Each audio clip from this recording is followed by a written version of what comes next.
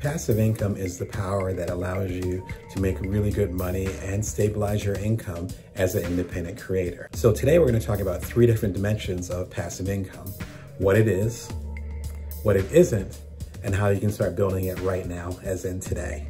And be sure after you watch this to check out our playlist. It's available for free in the link below, and I'll give you way more detail than this primer. Enjoy. So passive income, my and Jeanette's definition of that is doing something once and getting revenue from it basically forever. Doing something once and getting revenue from it forever, as long as it's in existence. And obviously, as long as there's demand for whatever work, product, service that you're creating.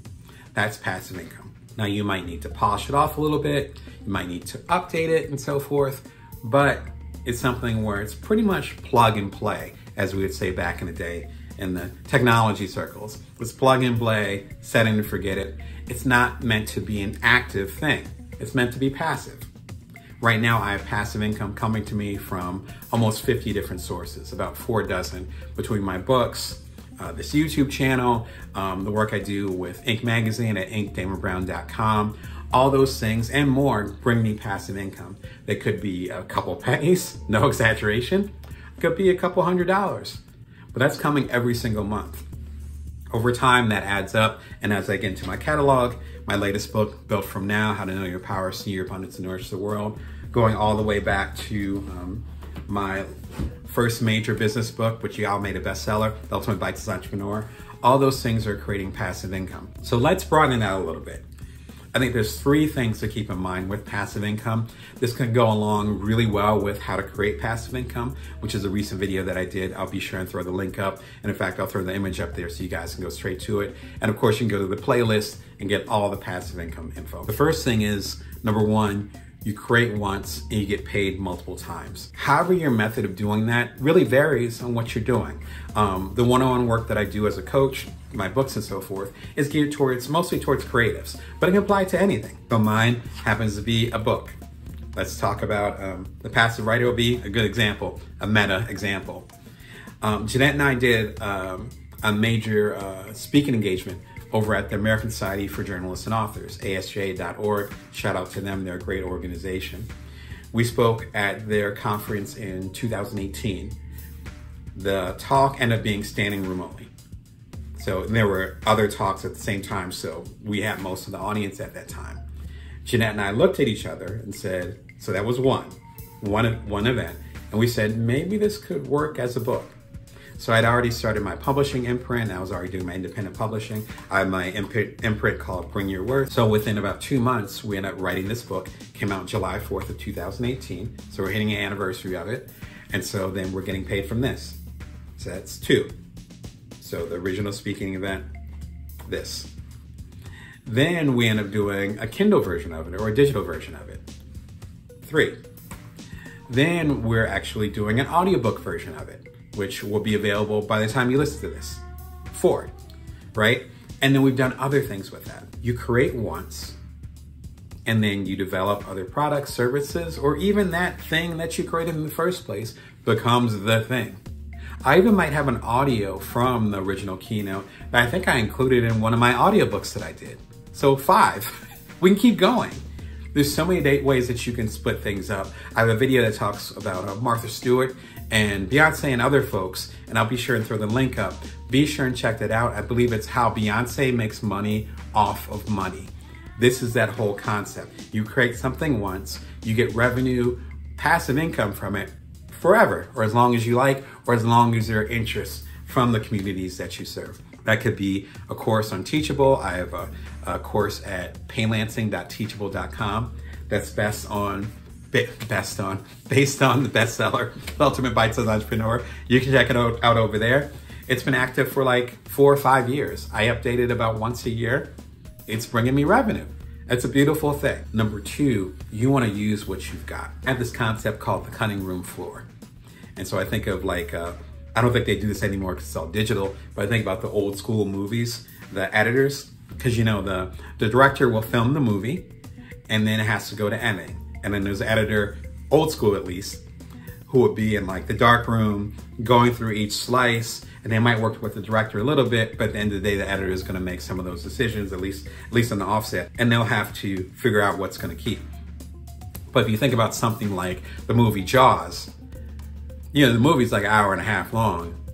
I'm sure Steven Spielberg filmed hundreds of hours. That's why we have the concept called the director's cut, because the editor will work on it, and then the director years later will say, well, I wanted to add this scene and that scene, right? You think of the Zack Snyder cut of the Justice League movies, which has been like, at least on social media, has been such a contentious discussion for like years, because the Zack Snyder cut, who was the director of at least 2 of these movies, never got seen, right? But then there's a special cut that was done by Warner Brothers, the studio, and it's evidently completely different. That's why we have director's cuts, right? But what if there was never a director's cut? What if this stuff was just on the cutting room floor? The same thing happens with what we create. As creatives, doing books, making music, or having a seminar, and we have all this dialogue, but then we cut it down, like a podcast or something, we cut it down to like a half an hour thing. But I do a lot of one-on-one interviews. So I've interviewed Adam Grant, Cal Newport. A lot of this stuff is available on this YouTube channel at youtube.com/BrownDamon, or in my ink column at inkdamonbrown.com. And I've interviewed these folks, and half the time I'll have this half an hour great interview with them, and they'll only use 5 minutes because my ink column's only 500 words. You know, because this video only allows, 10 minutes, whatever the case may be. What happens to all that extra stuff? That bonus content can become what creates your passive income. That stuff is just laying there. We found this a lot in the journalism world. We still do, because we'll get an assignment to do a 400-word piece. Not that much. 400 words is short. And we'll end up interviewing 20 people. Not exaggerating. Not all of it's going to get in there. What do we do with the leftovers? We talk about that a lot, again, in the passive writer, specific to journalists and authors, but that also applies to any type of creatives. What are you doing with your excess stuff? Number 3, what are people always asking you for? If you're familiar with my work, you know some of my story. I did 2 startups. The second one was called Cuddler. We ended up getting very popular, and we ended up selling the startup about a year after we started. At the same time that I was co-founder of this startup and bootstrapping it, again, we did it with our own money, then I was also the primary caregiver of, at the time, our toddler, from when he was 4 months old to when he was about 2. When he was around 2, that's when I sold the second startup. That journey in itself, I never thought about that. I thought about what my next startup was going to be. I thought about what my next book was going to be. But people kept asking, not about the startup, but how the hell I did it, right? How did you manage to be the primary caregiver of a toddler and have the #1 app in America? How'd you get on the cover of the Wall Street Journal and change all these dirty diapers? How does that work? And it took me about a year to realize what people were really asking. They wanted to apply my tools to their life. That's passive income, because it took me nothing to talk about, just like I'm talking with y'all. It took me nothing to talk about. It's like, oh yeah, well, I would do this, and I would negotiate this. Again, my wife's in the medical profession, so she has a traditional job. So I'm like, I would negotiate this with her, and I would structure my life this way, and I would do this with my son. When my second son came, that's how I juggled it, and understanding the startup life and all that stuff. I could talk about that forever, because that's part of the life I lived. That's what people were asking me for. Your passive income should not be stressful. This is important. Your passive income should not be stressful. Should not be something we have to sit there in the corner for days at a time and say, how am I going to create passive income? I need to learn this new thing because it's a passive income thing. It shouldn't be on that level, at least when you start. Now, if you want to expand it to other passive incomes, like me learning how to do a YouTube channel, fine. But when you're starting off your first passive income streams, it should be based on the knowledge that you know. And even in a meta way, me talking to y'all, I've done dozens of keynotes. I've done 4 TED Talks. I did my 4th TED Talk right before I started this YouTube channel. So even this being a stretch for me, it's more the technology, it's more the formatting, it's more talking to a camera in this way. It's not about public speaking. Imagine how stressful and intense it would be if I was never a public speaker and suddenly I wanted to have a YouTube channel. So shout out to those who are doing that grind. I didn't have to do that because I'm used to talking to people. I'm used to getting my message into a 10 or 15 minute conversation. The 4 rules or 4 practices that will help you build good passive income. Now, I have a whole playlist talking about passive income and how we can create things and not have to work as hard, and the idea of trading time for money, which we'll get into. But I think it's also important to set up guidelines as far as what passive income is and what it isn't. So some of y'all are asking, I want to go ahead and break it down for you really quickly. Again, 4 basic ideas. My name is Damon Brown, DamonBrown.net. You're watching the Bring Your Worth Show. It's every Monday, Wednesday, and Friday, 11:30 a.m. Pacific Standard Time, Vegas time. If you like what you're hearing or you're into this kind of stuff, be sure to subscribe and share it with other people that you think might need to hear it. The number 1 rule when it comes to passive income is that it is not time traded for money. It's not time traded for money. If you have an hourly job, then you're making $5 an hour. You work for 4 hours, you're making 20 bucks. If you have a salary position and it's every other Friday you get paid, you get that prorated annual salary for those 2 weeks that you worked. Really straightforward, really simple. This is the traditional practice that we grow up with. Passive income is not like that. You can create something once and then get paid a little bit or get paid forever. That's what makes it so beautiful. In fact, I have one book in mind that I worked on several years ago. I spent a week working on it and I put in a couple $100s to get the book done. That book did well enough for me to pay my rent at the time in San Francisco. Obviously, it was not an hourly rate, and obviously it wasn't salaried. It was something I created, and it created passive income for years to come. I'm still making money based on that project. If we're going to get to the next level, if you want to get to the next level financially, you gotta get out of that loop of time being traded for money, because we can't make more time. I talk about that in my book, Built From Now, How to Know Your Power, See Your Abundance, and Nourish the World. It's actually a quiz you can take to understand the finite resources that we all have. So over at builtfromnowquiz.com, I'll put the link below. But what we're working with, whether it's our focus, our agility, our time, or our energy, the things we talk about in Built From Now, we can't make more of that. That's not how it works. There's only 24 hours in the day, particularly if you're like myself. I have 2 little boys I'm taking care of. I have my partner, my wife that I'm working with. Like there's so much stuff going on. I can't make more time. But what I can do is maximize my time in creating something that's going to pay me forever. The number 2 rule when it comes to passive income is that it can continue in some form without you. Without you, it just keeps going. As I'm speaking to you, I have about 50 or so passive income streams. And so those things are continuing to sell, whether I'm talking with you and doing the show, I'm spending time with my kids, I'm on the road, I'm resting, I'm sleeping.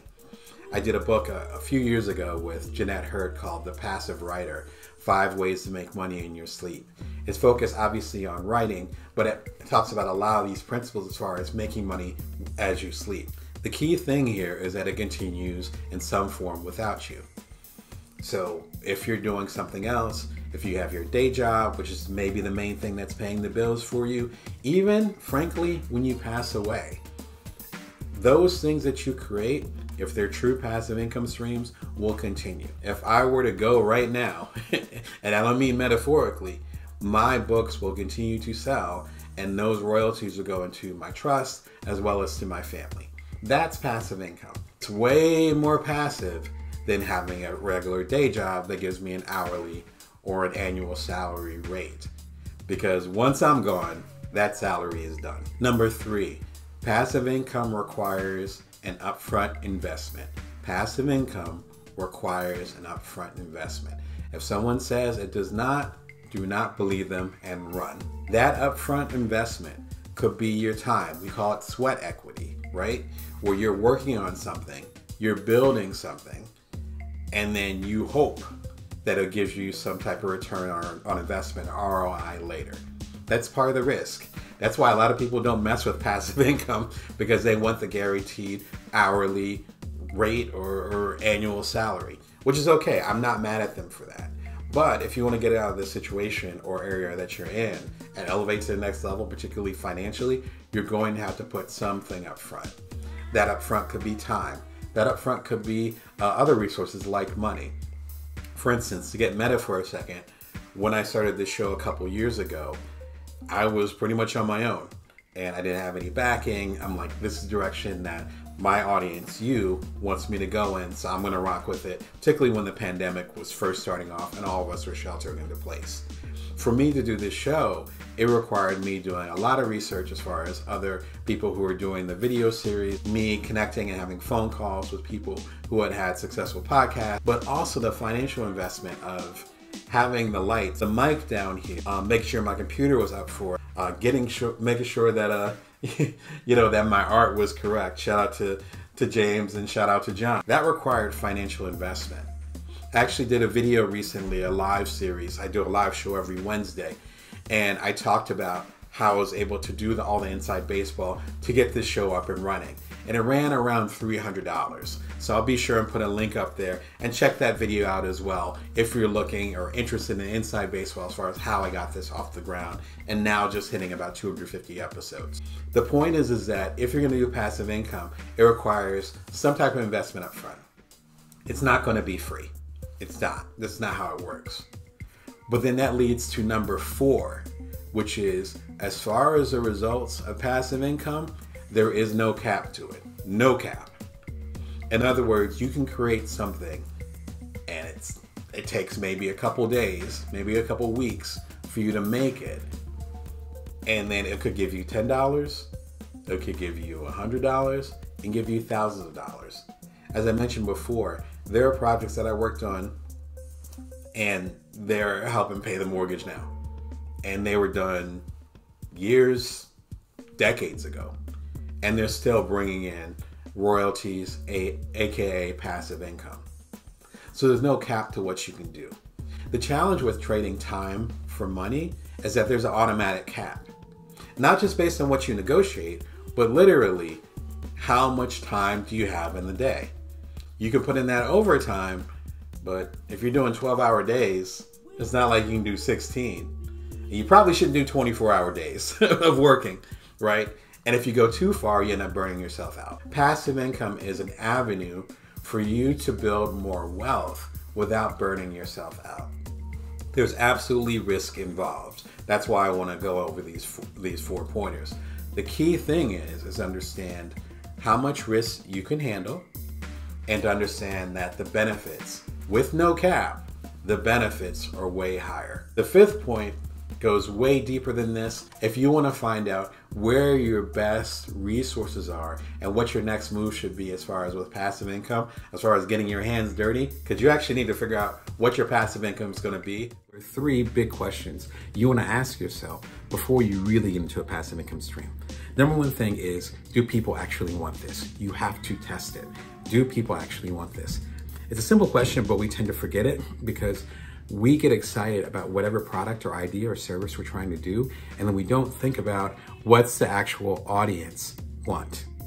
There's many different ways to do this. One of the best ways to do this is actually the long game, where you build community before you create a passive income stream. I have my email newsletter at joindamon.me. I've had it for several years. Every Wednesday at 5 a.m., people get delivery. It's a free newsletter where I talk about stuff that I talk about on this channel. So entrepreneurship, solopreneurship, emotional intelligence, and so forth. And I have lots of folks that are subscribed to it. If I have a particular thing that I'm trying to do, then I can touch base with them. I can test market it.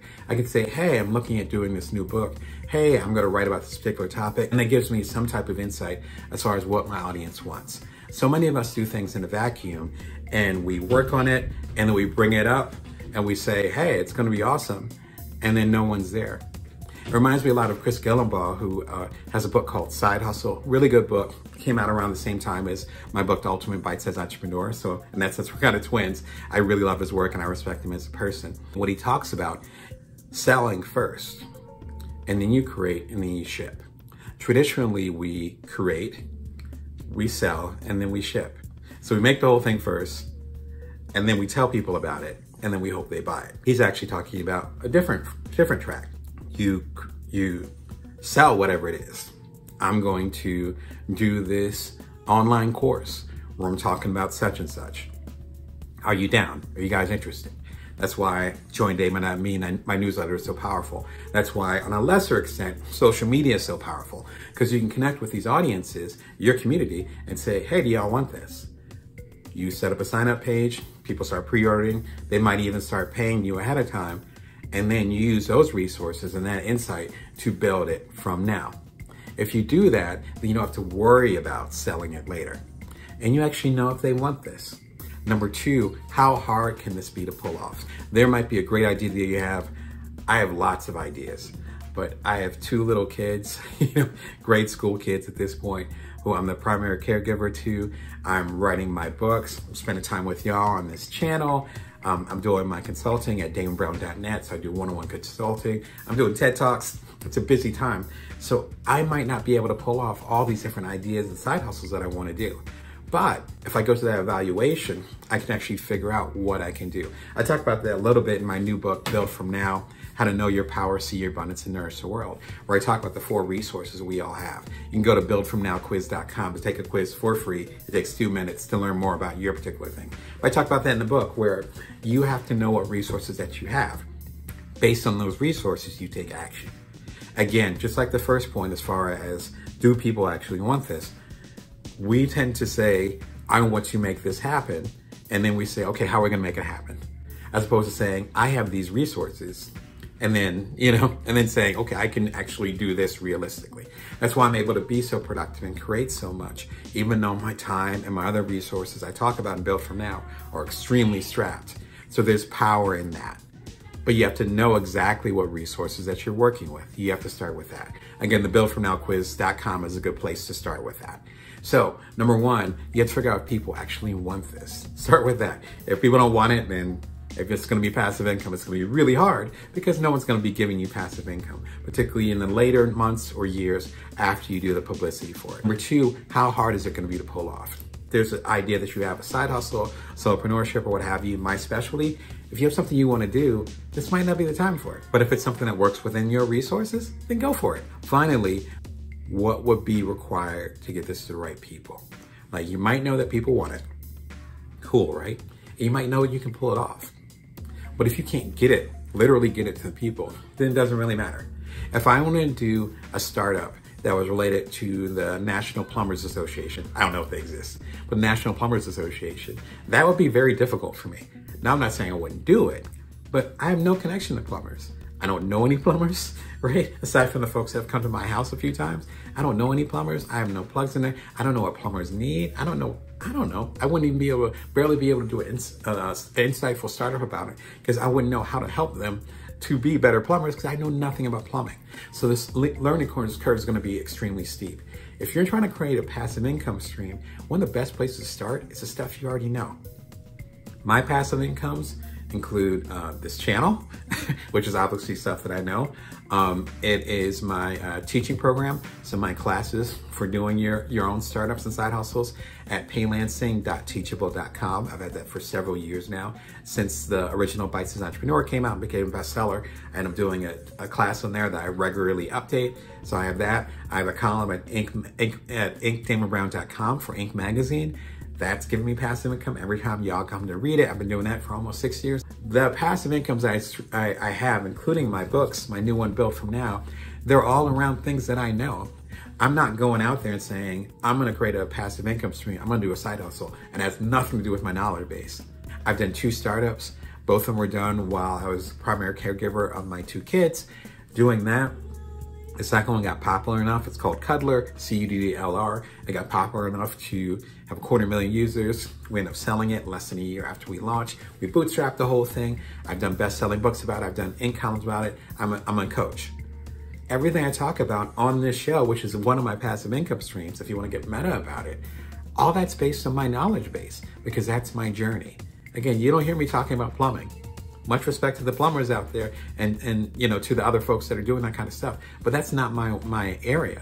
Passive income, as we talk about in The Passive Writer, it's available everywhere.